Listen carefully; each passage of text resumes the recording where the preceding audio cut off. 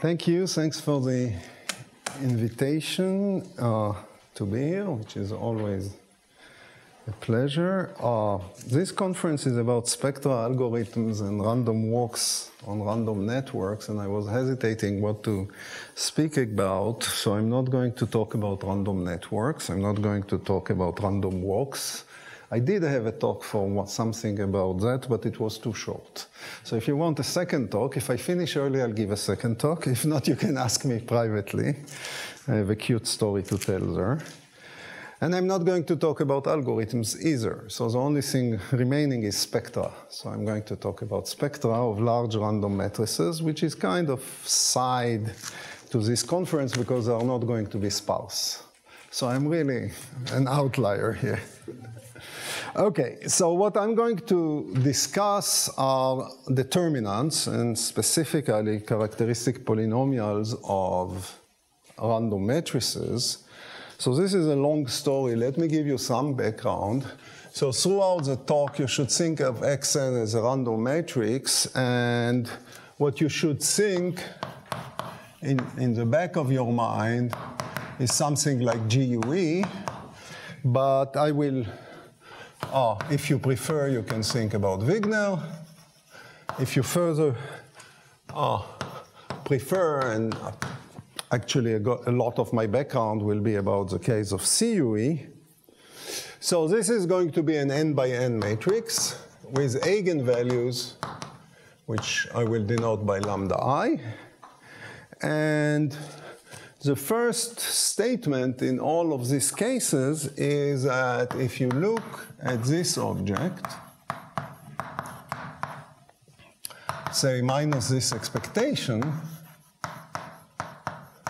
this converges to some normal sigma f if f is smooth enough. So this result has a very long history.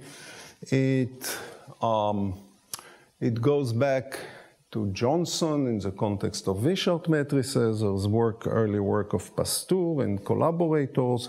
So it's really, there's really a long history. In particular, in the Wigner case, you can write down the variance sigma f squared. It is related to the h1/2 norm of f. And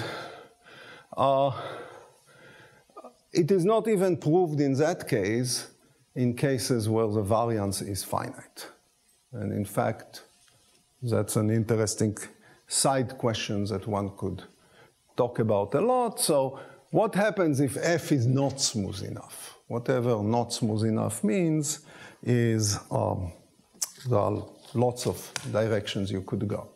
So the interest today is going to be when f is essentially f of x is log of z minus x. So you would recognize then that this object becomes the log determinant of z minus xn. Okay? So that's obviously not a smooth function at z. We will be interested both in, so we will want to take care and parameterize by z because eventually there will be interest to look at it as a process in z and not just as one-dimensional object.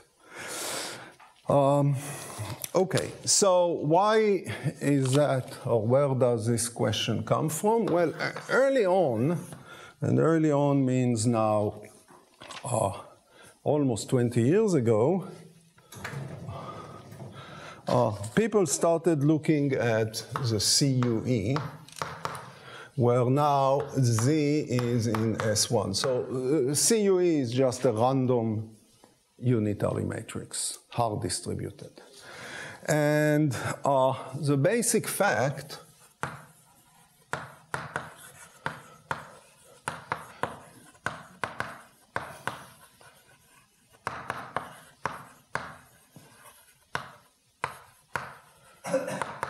is that if you look at that case, a trace of x to the k, this is very, very close to a Gaussian random variable.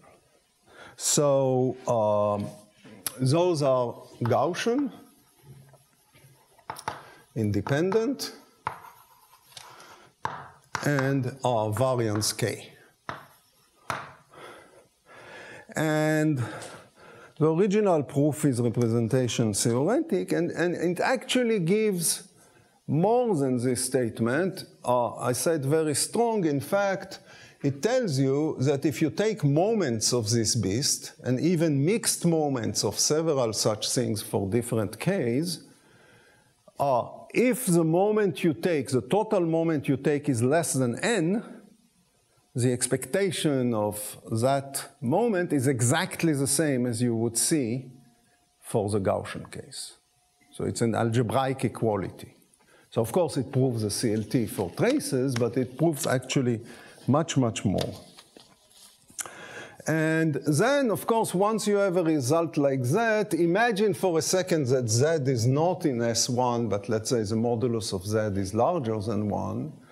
Then you can expand, and you would get, so I'm going to call that mn of z.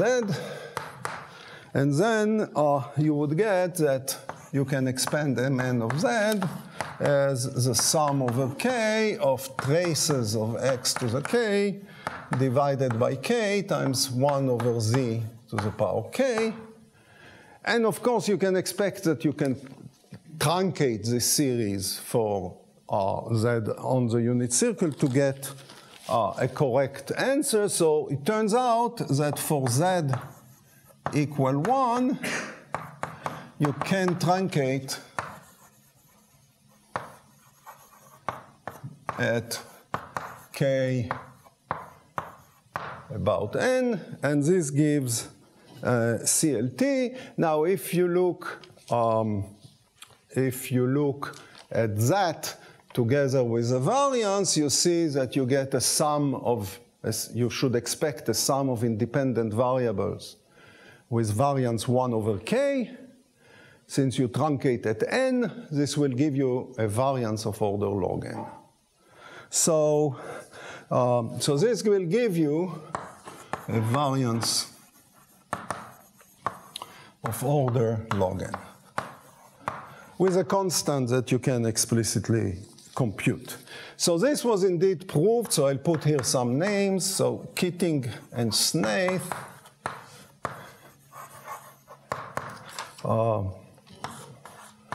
proved this kind of CLT. There's an earlier result from about the same time by Baker and Forrester. And so both these things prove a CLT for exactly this object. The interest, I mean, the names involved can hint at that, but the interest comes from relations with Riemann zeta functions that I'm not going to get into at all. So lots of statistics of these objects are expected to be related to statistics of the Riemann zeta function.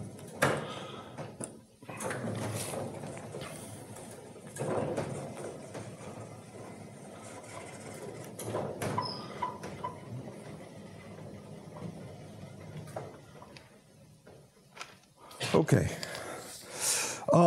And then there's a result of Hughes, Keating, and O'Connell from around the same time. There was a lot of activity at that time, which gives a multi-dimensional extension and of wind, which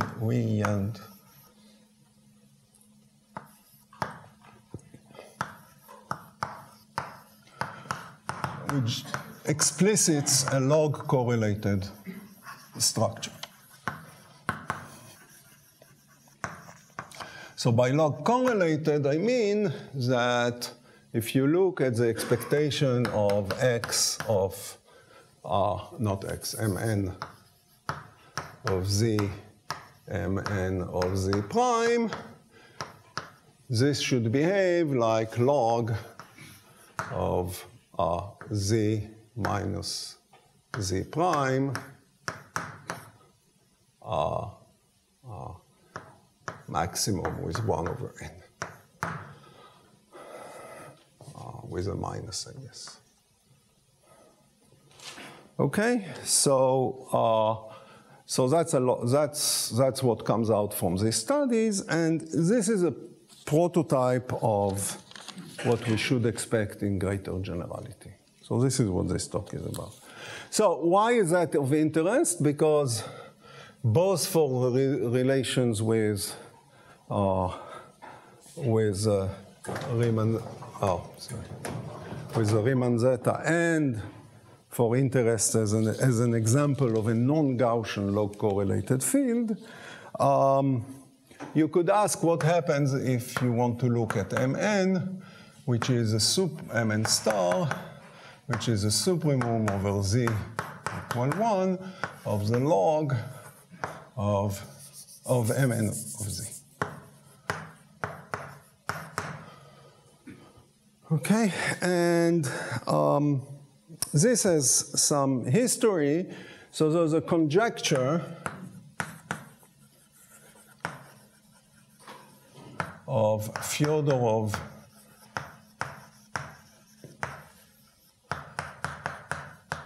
Hayri and Keating,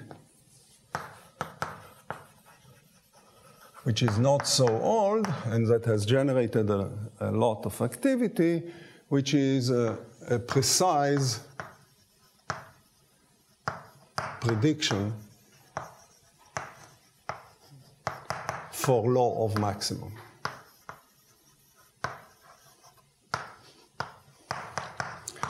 And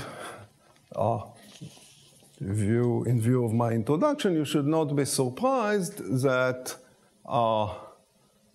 one conjectures that this would be related to the maximum of a certain log correlated field.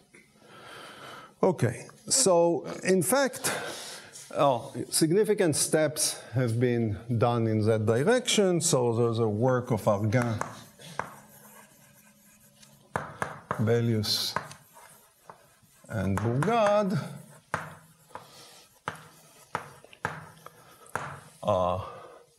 So now we are talking about the CUE case. And then of Paquette and myself.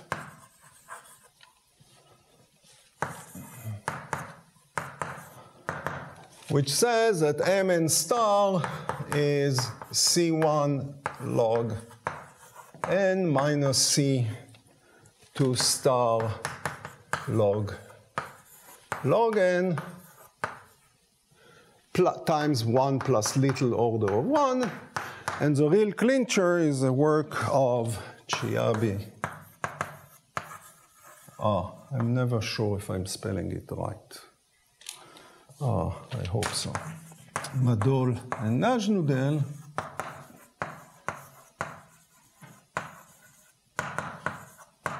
From a couple of years ago, who erase this and do this, in the sense that the difference is tight. Okay?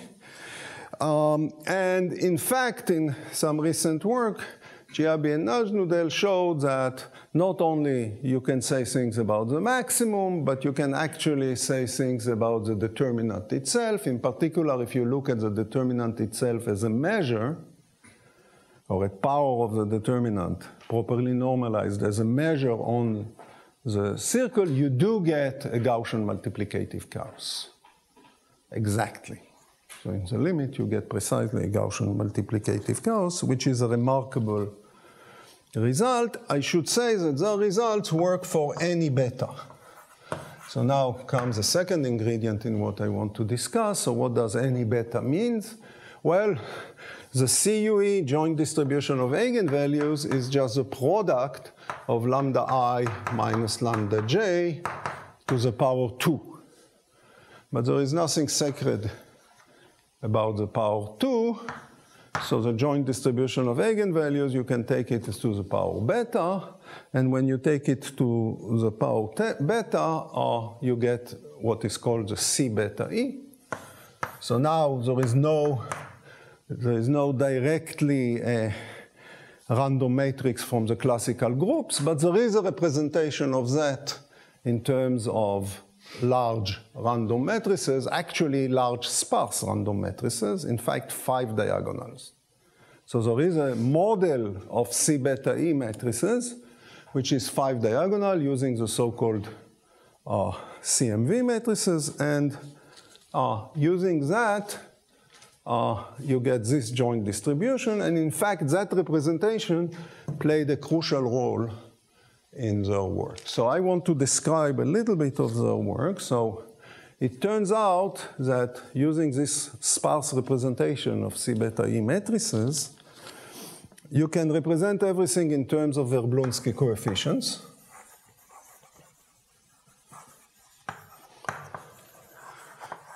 So those are random variable gamma j, which are complex, independent. I'm not going to tell you, phase uniform and variance of the modulus is 1 over j. I'm not going to tell you exactly what they are. It's not important for the purpose of the talk. What is important is that you can look at this determinant as a polynomial, and now it turns out that you can write it in terms of orthogonal polynomials with respect to the measure determined by the eigenvalues. And when you do that, you get a recursion. So the recursion you get is a certain object called Prüfer phases. And I want to write the recursion, so I'm writing it as a function of theta. Since z is on the unit circle, I can parameterize by the angle.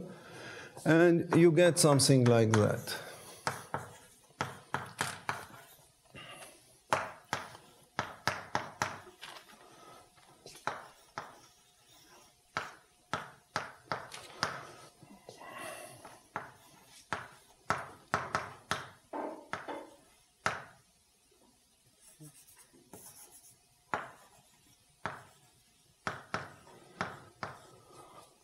And the log of a certain orthogonal polynomial, which can be then related to the determinant, this log can be written as the sum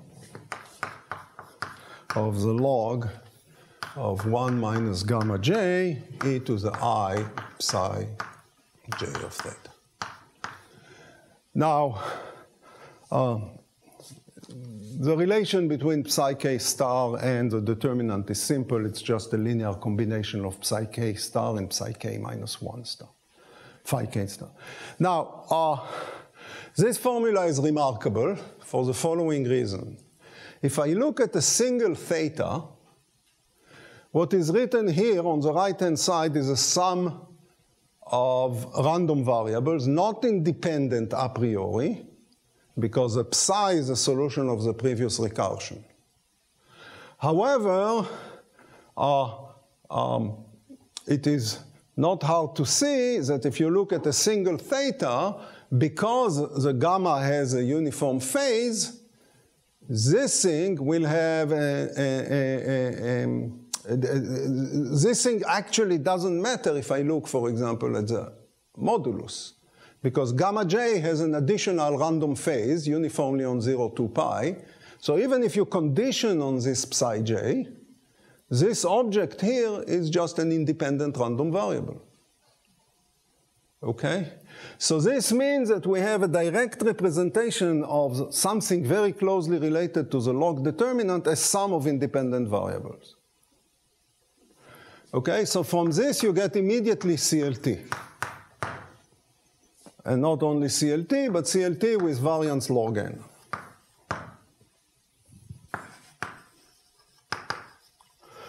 Of course, what they were interested in is something much more refined. They were interested in the maximum, so you need to show correlations. When you do correlations, things are not so simple because now you cannot argue as simple as that, because for different theta, things will be correlated. However, it turns out that the correlation structure is very close to a tree structure, and that was a key to their work. Anyway, I'm not going to talk too much about their work, but the recursion is going to play an important role in what follows. There is work in progress, but that I will not discuss, about the law of max. Okay, now I should finally also mention recent work about mesoscopic CLT. So this is a central limit theorem for a particular statistic. I told you earlier that there are central limit theorems for smooth functions. There are also more recently central limit theorems for mesoscopic statistics in which you rescale a smooth function around a certain window. Okay? And this turns out still to have, so there's work of Gauthier-Lambert, and there is work of Backerman and Loda and other people. Okay, now one last comment in this background is that you can deal with other models, with other unitary models, and in this context, again, a very, very sparse matrix is, of course, a permutation matrix. So for example, in the permutations. So on the one hand, it's sparse. On the other hand, if you think on it for a second, you will see that everything is determined by the cycle structure. So really, you have to understand well the cycles of such permutation matrices. And in fact, the log that of 1 minus e to the I theta times that permutation pi n, you can write as a sum, and here you will have CL of n log of 1 minus e to the third pi. Because for a cycle, the roots just become the roots of unity. And CLN is just the number of cycles of length n, L, which is essentially a Poisson process. So heuristically, without going too much into details, you can see that these are almost independent. They form a Poisson variables. And you have, again, a sum of independent variables. It becomes clear that if you want a CLT, you have to make sure that your theta doesn't have an arithmetic structure that will make this thing close to 0 too often. And indeed, there's a result back in the old days I mentioned earlier that for CLT, you need that n to the gamma times n theta t. So that's the distance on the torus from 0. So if this is larger than 0 for some gamma positive, then you get a CLT, gamma less than infinity. Then you get a CLT. This is a result due to Humbly and co-authors. Okay, so there has been a lot of work also on that model, and in particular for the maximum, there's work of Nick Cook and myself, which only gives leading order.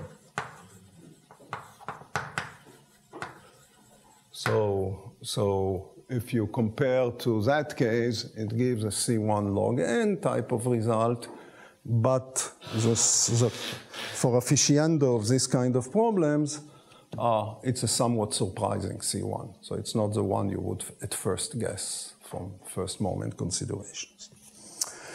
Okay, so my focus, that was longer than I wanted or expected. So my focus today is going to be the real case. And in particular, G beta E. So what is G beta E? G beta E means that the joint distribution of eigenvalues is lambda I minus lambda j to the power beta e to the minus n sum lambda I squared. And this is now a joint distribution on n points in R. Okay, so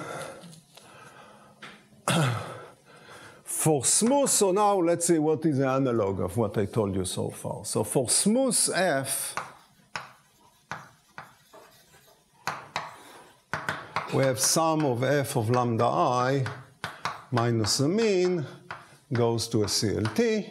In fact, you can say more. You can remove here the integral of f d sigma, where sigma is a semicircle, and then you will get a CLT with mean A and variance B, BF. In general, unless beta equal 2, you may get a mean.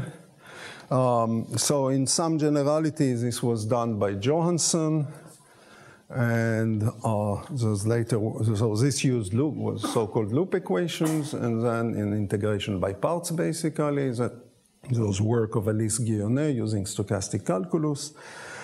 And so this area is, I mean, I cannot cite everything. So what about the log determinant, which is the object I was interested in? So log determinant just means we look at log of z minus lambda I. We sum that. And what can we say about this? So surprisingly, this is, at least I'm not aware of results like that in the literature, except for the following one. So, which is very relevant to what I'm going to discuss next. So Tao and Wu looked at exactly this question, but for z equals 0. And to appreciate the significance of z equals 0, we will see that in a moment. And they showed that this gives a CLT. This is true for GUE, GOE, and in fact for the whole class of Wigner matrices, satisfying certain moment condition. So by Wigner matrices, I mean matrices with independent entries except for the symmetry constraint. And in their proof, the key step is actually to prove it here for the GUE and GOE. So the move to Wigner matrices is done by a replacement principle that has been used a lot in the study of spacing, etc. So I'm not going to discuss this step. But for GUE, GOE, in fact, their proof, although they don't do it, it could work as well for G beta E, for general beta. And how does this proof go? So what happens is that for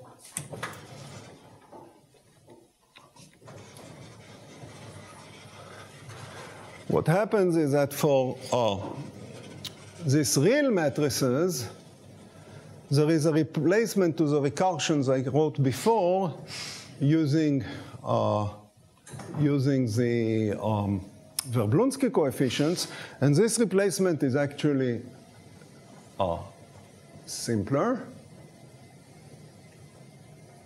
So instead of a 5-diagonal matrix, you end up with a 3-diagonal matrix. So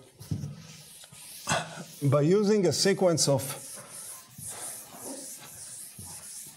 household reflections, you can rewrite your matrix in the following form.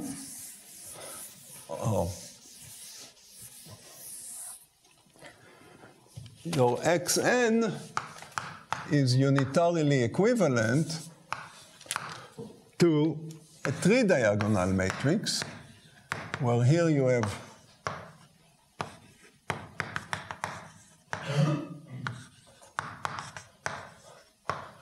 so here is your sparse matrix. And if you do so this is due to the first, as far as I know, the first people to notice this is Dumitriu and Edelman. And here the AI are normal 0.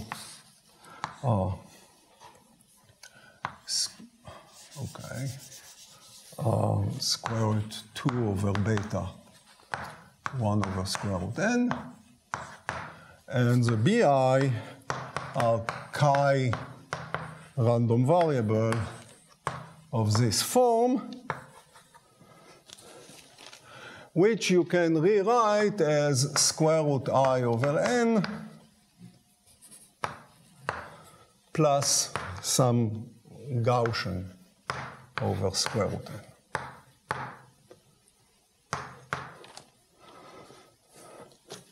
Plus something times 1 plus little order of that.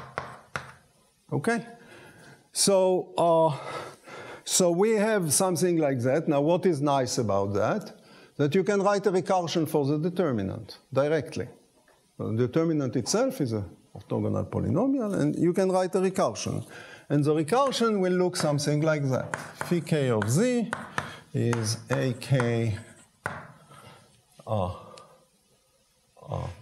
minus z times phi k minus 1 of z minus bk squared times phi k minus 2 of z. Okay? Now, I should say that from now on, everything I'm telling you is work in progress, and it's joint work with Fanny Augery, who's here, and Raphael Boutez.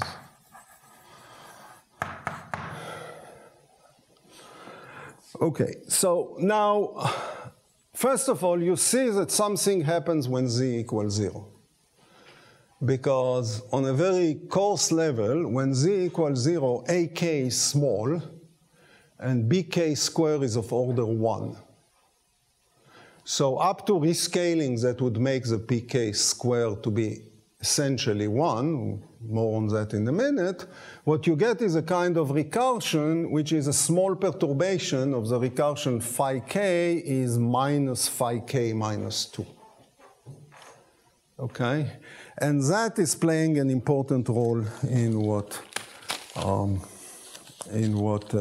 Tao and Wu are doing, because you can rewrite this after rescaling by the right exponential. So essentially, you have to rescale by something like k factorial. The right scaling of the log determinant will be related to k factorial. So after rescaling, you get a system of equations of this form.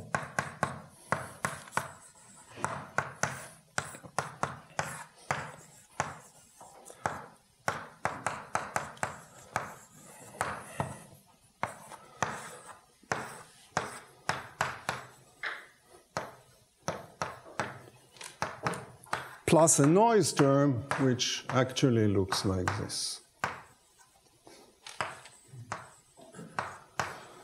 I'm skipping a lot of the algebra, but basically you get a system of this form. So there's been a lot of rearranging. I didn't tell you what WK. WK is just Z square root n over K. Now, let's discuss for a moment the case of tau and vu. So,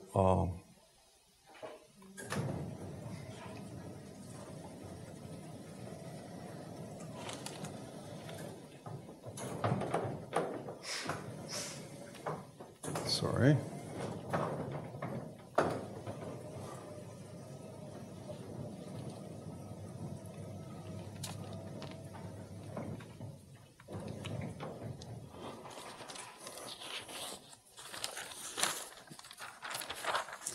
So in the case of tau and vu, WK is 0.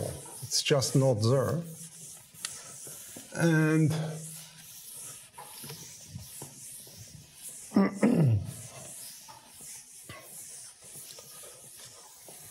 you get an expression which looks as follows.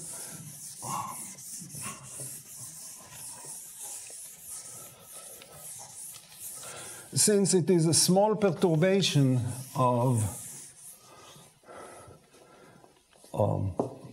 the recursion that takes psi k plus 1 to psi k minus 1, then it's best to write psi k plus 1 psi k to be, by iterating this, it's going to be something like psi k minus 1 psi k minus 2 plus some noise term that I will call delta k times psi k minus 1 psi k minus 2. Something of this form. And then if you write, so what do we expect? Maybe I should say. What we expect is a CLT for the log determinant. So we don't expect a CLT for psi itself. We expect for the log of psi. Now, psi, of course, is in general oscillating. So we really would like to have a CLT for the norm of psi or for psi square. And in this case, a good statistic is just to look at just psi k plus 1 squared plus psi k squared. And the point is that, so if let's define this as a k. That's not a very good notation. Maybe I should say, well, maybe I should have taken 2k plus 1 and 2k to be consistent. But the important thing is that you'll get something like ak plus 1 is ak times 1 plus a perturbation. And now, how does this perturbation look like? Well, if I normalize by the norm of psi k minus 1 over psi k, it will simply look something like 1 over ak. And here you will have something like psi k minus 1, psi k minus 2, times a matrix, I will call it G or delta, times psi k minus 1, psi k minus 2. Something of this form.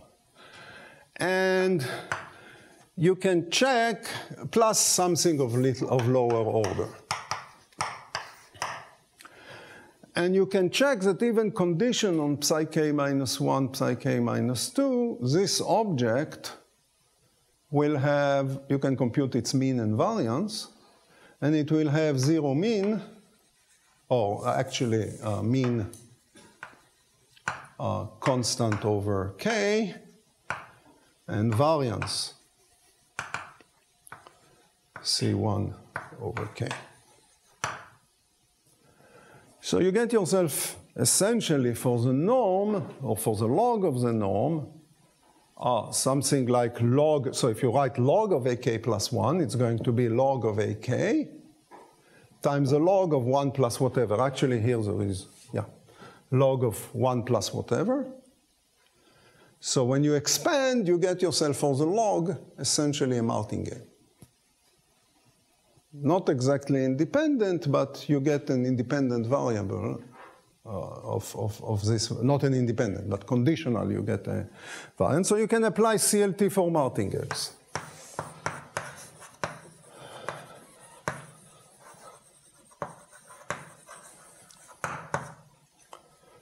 So this is the result. So the theorem is that when you do all this procedure, you end up with a martingale. As I said, they focused on z equals 0, and that's what they got. Okay. So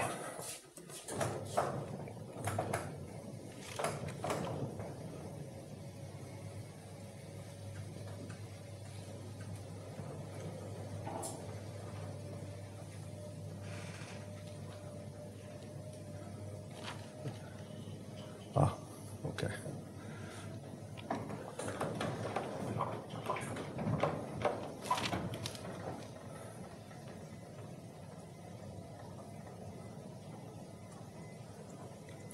So now I want to focus on the result, the work in progress, and try to explain to you what happens when z is not equal to 0.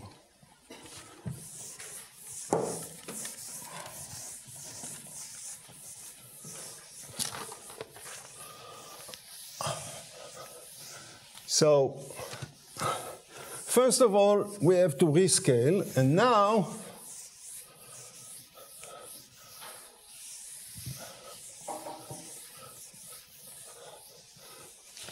you have to choose carefully the rescaling. Now, of course, at the end, you want to rescale the whole log determinant, but you are allowed to do it in a way that would be convenient. Namely, at each step k, rescale by a different factor, and at the end, you'll just have the product of these factors. Exactly like square root of k factorial, you can write as a product of terms depending on k. So when you rescale, it turns out that the right rescale to do, which will lead to an equation of the type that I wrote before, is going to be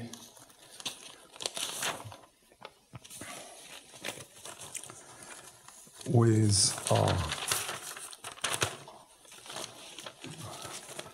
psi k of z is going to be the, if phi k is a determinant, so I think I'm not consistent with my notations, but where x is unnormalized,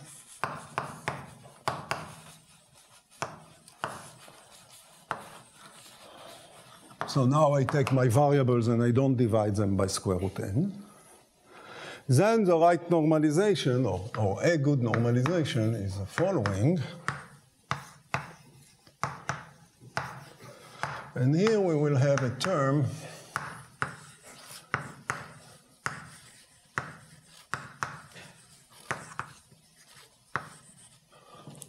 like that, where G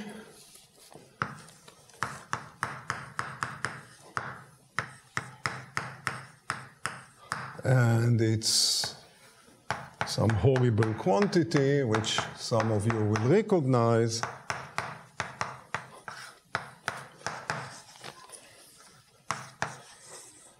as the effective log potential,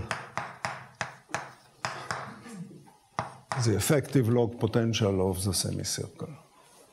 So it's the object that vanishes on the support and that goes to a different quantity outside the support. And in particular, it goes at infinity like x squared, as you would expect. And of course, when k, we are interested in z, which is inside the support, so z equal 2. And when k equal n, of course, this g is not there. Okay, now you rewrite the equation, you get exactly the same equations that are written up there, and it turns out that there are two cases. So first of all, in spite of some effort, we have not found a nice martingale as in the case of tau and vu. So that's a background. So if someone could find a nice martingale that would mimic that, that would be great, but we don't know how to do that. And if you look at that expression, it turns out, so you can look at this deterministic matrix, which is an unperturbed matrix. Forget about the 1 over 2k, that's just a nuisance. And you can look at the eigenvalues of this matrix. And you can see that there will be in fact, with the scaling that I wrote here, I'm sorry, with the scaling that I wrote here, anyway, this matrix will have two regimes of eigenvalues. When k is small, okay, the eigenvalues are going to be real. And exactly at a certain k0 where z square root n over k0 is 2, at that point they will become a complex conjugated pair with norm 1.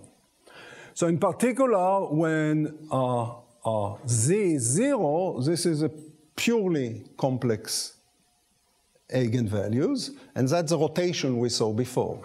Right? You go from psi k plus 1 was going essentially to minus psi k minus 1. So it's a 180 degrees rotation. And this fact that it's an exactly 180 degrees rotation is the key to the tau vu kind of analysis. Okay, but there are now two regimes.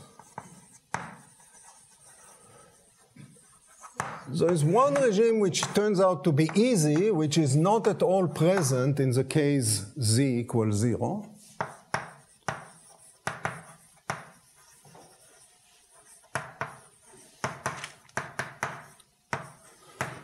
Which is when k is smaller than k0. Or maybe I should not say easy, maybe I should say easier.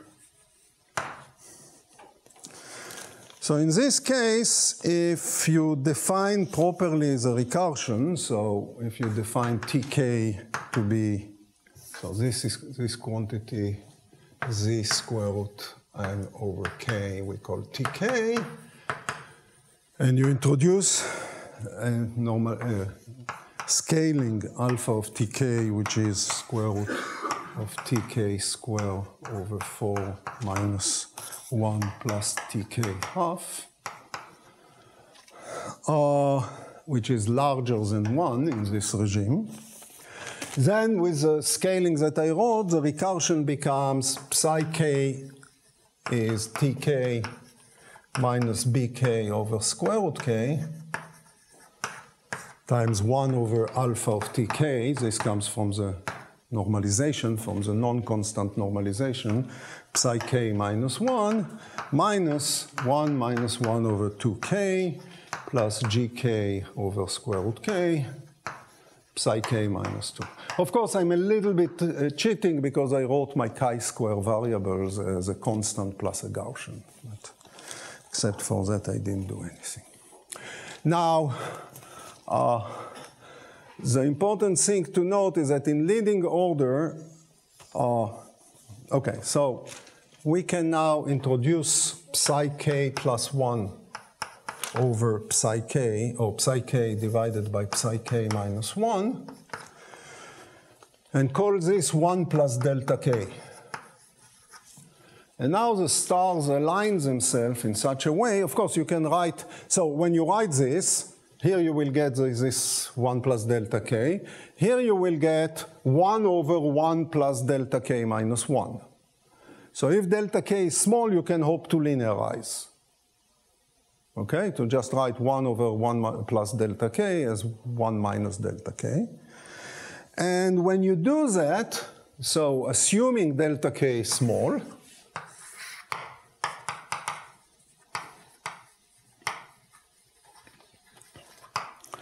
you will get that delta k is ak hat plus bk hat delta k minus 1 for some coefficients that you can compute that I don't have time to write down. I'm running out of time. Okay, now the key is that in the what I call the easy regime, this bk hat is smaller than 1.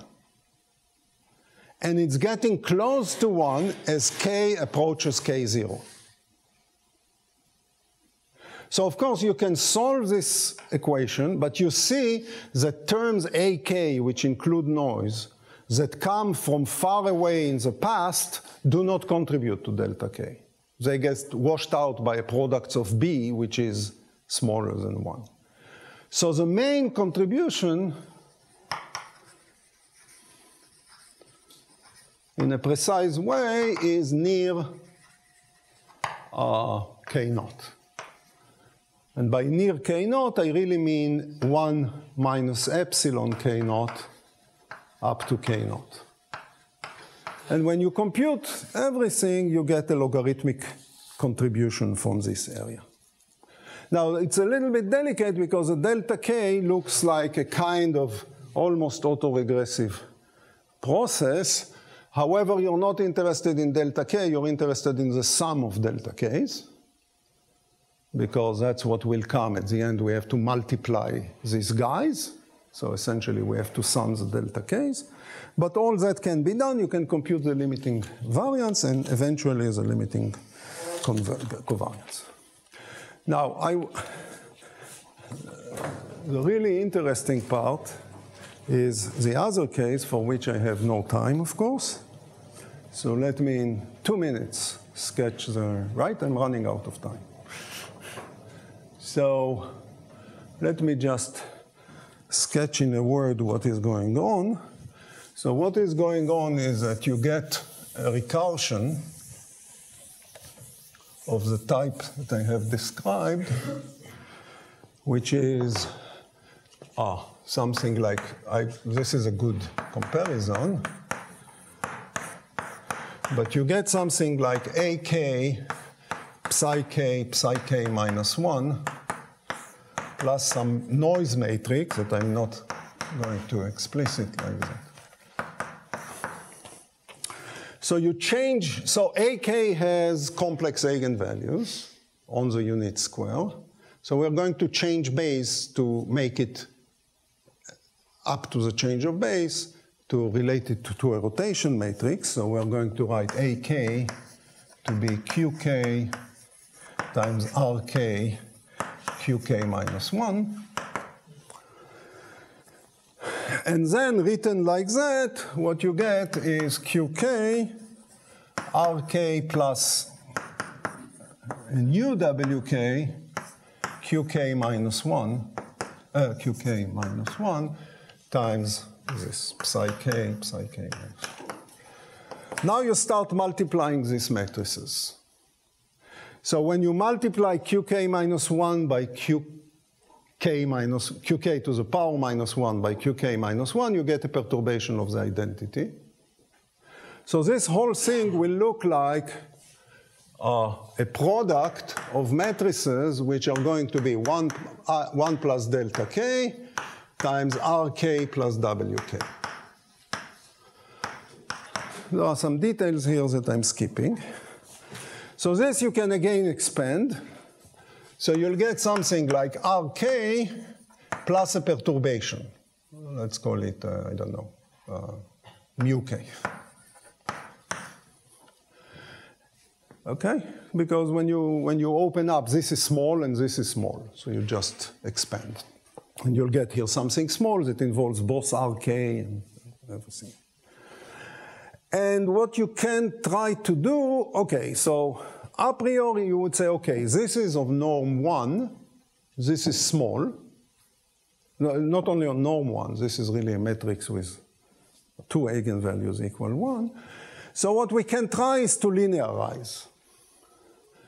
Now, you cannot hope to linearize for the whole length because we expect a variance, we expect the result to be exponential of a Gaussian with variance log n. So it's certainly not like a Gaussian. But for short blocks, you can hope to linearize. So the question, how should you choose the blocks? And the idea is, if you choose a block such that the product of Rk is close to the identity, on such a block, you will be at identity plus a small perturbation, and something like the argument of tau and V could be run. The problem is that you cannot exactly do that, but since I'm running out of time, I'll leave you in suspense, and I can explain privately to people interested how do you actually do it. Thank you for your attention.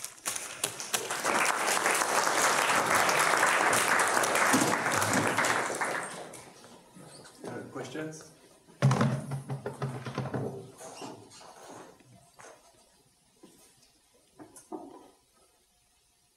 Questions?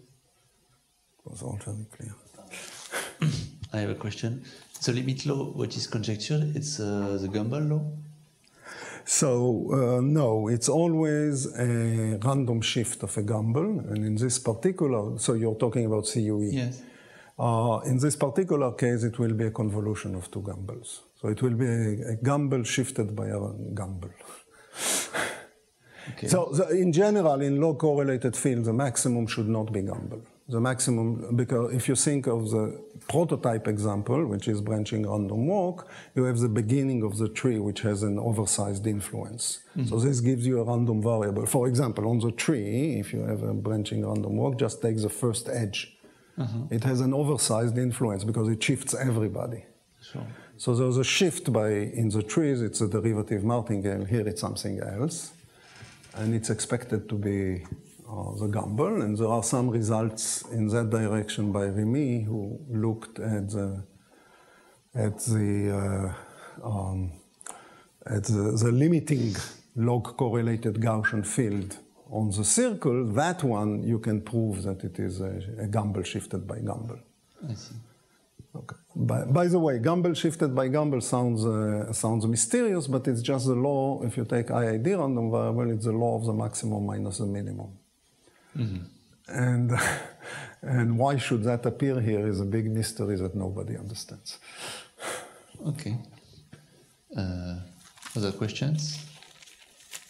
Okay, so we may. Nick. If you can use the mic, it's better for the. Right. So for this work in progress, so maybe I missed it, but is this all to get CLT at one point, or can you from this extract a multidimensional? So we believe, but this I'm not ready to announce yet, but we believe that we will have a multidimensional CLT, and of course the ultimate goal is to say something about the maximum, but there's still a way to go. By the way, it's not clear that for the maximum you need to get a CLT, but it's just weird that the CLT is not in the literature at all, or at least we could not find it. So. And this proof also, it treats any beta on an equal footing, right? Yes, there's no difference between. The only difference is that depending on beta, the mean term, of course the variance term depends on beta, but in a simple way. The mean term, however, there's a, modulo computation. I have a strong conviction that at beta equal 2 there is no mean term, which is the case for smooth statistics. For smooth statistics, beta equal 2 is kind of special, and the mean vanishes there. And by mean, I always mean when you center by the semicircle, n times what you should get from it.